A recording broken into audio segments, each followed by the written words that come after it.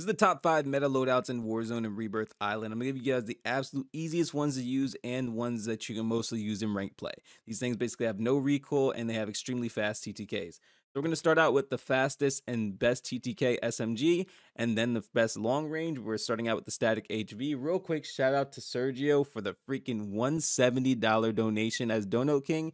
Shout out to Webby for the freaking multiple gifted and toxic fun. You guys are amazing. Start out with the quartermaster suppressor for being undetected by the radar, gun kick control, and recoil control at the cost of aim down, sight speed, and sprint to fire speed. This is the best attachment, the best muzzle for the static HV. There's literally no better attachment, I would say, honestly, for any SMGs. Next, put on the Auger 840 light barrel for the aim down, sight speed, sprint to fire speed, movement speed, and hip fire and tack stance spread at the cost of recoil control and gun kick control. This is the best choice in my opinion, so you can get pretty good mobility. The mobility and handling increase are just so worth it. Put on the XRK Edge BW4 hand stop for aim walking speed, movement speed, aim down sight speed, and sprint to fire speed at the cost of aim walking steadiness and hip fire and tack stance spread. The mobility and handling increase for this is definitely substantial. The ADS movement speed is the big thing for this. You definitely want to have good strafe speed. Put on the Warcat 90 grip for sprint to fire speed and aim down sight speed at the cost of recoil control. Now I see some people use an alternative. The alternative that they typically use is a stock. Now completely up to you if you choose to use that stock, but in my opinion this is better. Finally, I put on the Niter 2023. This is my personal preference. Now once again, if you did not want to use a Warcat,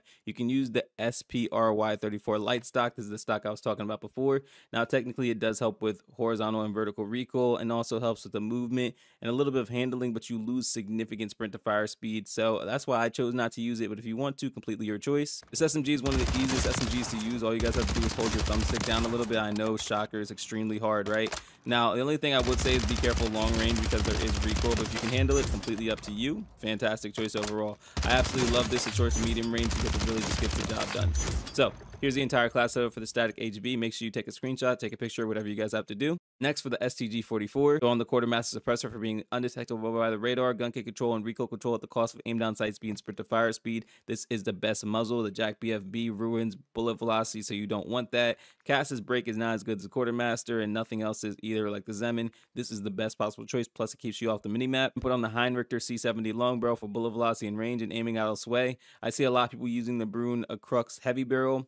Trust me, you don't need the assisted recoil control. You want as much bullet velocity as possible because it's already basically has no recoil. 28% increase for effective and minimum damage range and 21% increase for bullet velocity. Definitely worth it. Put on the 50 round drum for as many bullets as possible. Oreo Eagle's Eye 2.5 times is my preference, but you can use the Jack Glassless optic. That's what I was using at first. And then finally, the DR79 combo stock for gun recoil control, and firing aim stability at the cost of sprint to fire speed, aim down sight speed, and hip fire spread, which does not matter. You get 21% increase for recoil gun kick control and then 11% increase for vertical and horizontal recoil control. End product is super busted. It doesn't take like any effort to actually use this gun. I'm barely holding my thumbstick down. As you guys see, there's basically zero recoil. That's why I said that you don't really need the Crux heavy when you have something that's very manageable like this. So if you're not using this setup, you're most likely going to lose to this setup. Make sure you're using the Heinrichter. Do not use the Crux. Use the Heinrichter. Next is the Superior 46 for those that still love this weapon. Even though it got nerfed, I still think it's extremely meta and extremely powerful. Throw on the quartermaster suppressor for being undetectable by the radar, gun kick control, recoil control at the cost of aim down sight speed and sprint to fire speed. This is the best choice for the recoil and it keeps you off the minimap. 10% for both recoil, gun kick, and vertical recoil, and 23% for horizontal recoil, which is absolutely insane. Zulu Ops 3 light barrel for crouch movement speed, aim walking movement speed, and the beautiful thing is the only thing it reduces is hip fire and tack stance split and flinch resistance, which really does not matter in my opinion. The mobility increase is so worth it. The ADS movement speed 14% and crouch movement speed 10%, which is so massive. On the XRK Edge BW4 hand stop for aim walking speed, movement speed, aim down sight speed, and sprint to fire speed. This is so crucial once again because the ADS movement speed goes up once again, but it also helps with movement speed, ADS speed, and sprint to fire speed significantly. We're going to put it on a 40 round mag for as many bullets as possible. Finally, we're putting on the Rescue 9 stock for tactical sprint speed, movement speed, sprint speed, and recoil control at the cost of flinch resistance and aiming out of sway.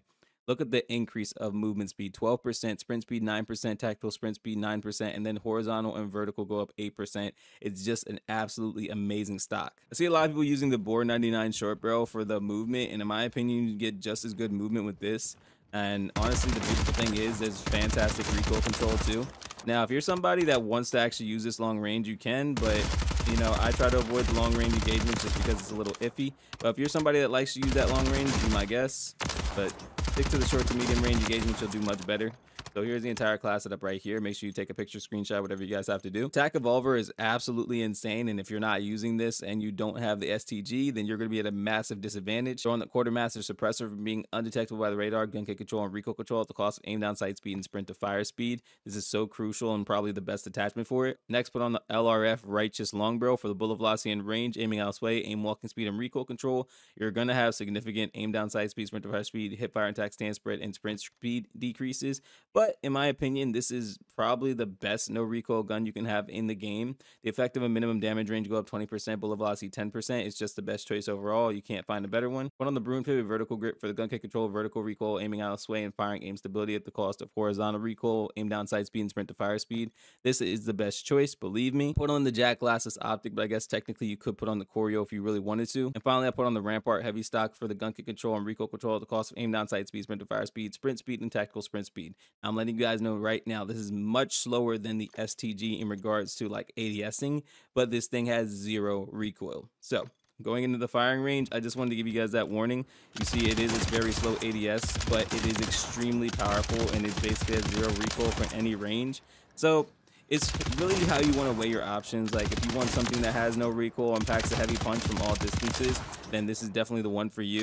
This is kind of only if you don't have the STG though. I mean, it has plenty of bullets, so if you're basically like a tank or something on your team, if you need to give suppressive fire, whatever you guys have to do, then this is definitely the one for you. But if you can use the STG, use the STG. Finally, the most powerful gun in the game right now, the Reclaimer 18. I'm still surprised that not many people know about this and aren't using it that much. It's getting a little bit more popular as more videos go out, but this is definitely something you need to use if you haven't been using it yet. Throwing the Bryson Improved Choke for the hip fire and attack stance spread, tighter pellet spread, and damage range at the cost of recoil control and aim down sight speed, which does not matter. Trust me, we're trying to max out the damage and range as much as possible, along with the accuracy. Put on the Discourager 900 Heavy Barrel for the tube ammo capacity, bullet velocity and range, recoil control, and gun kick control. Those things, the last two don't really matter.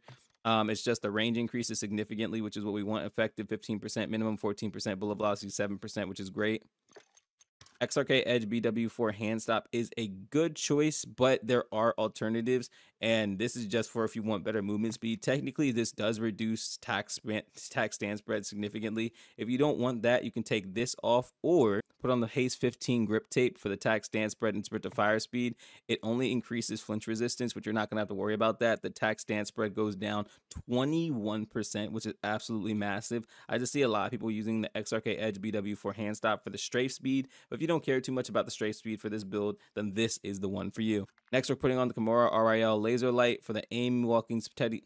Next, we're putting on the Kimura RIL Laser Light for the aim walking steadiness, tack stand spread, sprint to fire speed, and aim down sight speed. The downside is flashlight and laser is visible in ADS, so if you don't want that, don't put this on there. But tack stand spread 18%. ADS speed 9%, sprint to fire speed 18%. It's honestly the best one. I can't think of a better option. Finally, we're putting on the no stock for crouch movement speed, sprint to fire speed, aim down sight speed, and aim walking speed. Now, don't even pay attention to the cons because the accuracy is the big thing. Hip fire spread minimum 16%, spread max 6%, tack stand spread 8%. Flinch resistance does not matter. Movement and handling is such an amazing thing. I can't show you guys in the firing range because this is just a close range damage build. It's so powerful, and when you guys try it out one time, you're going to be shocked that you haven't used it before.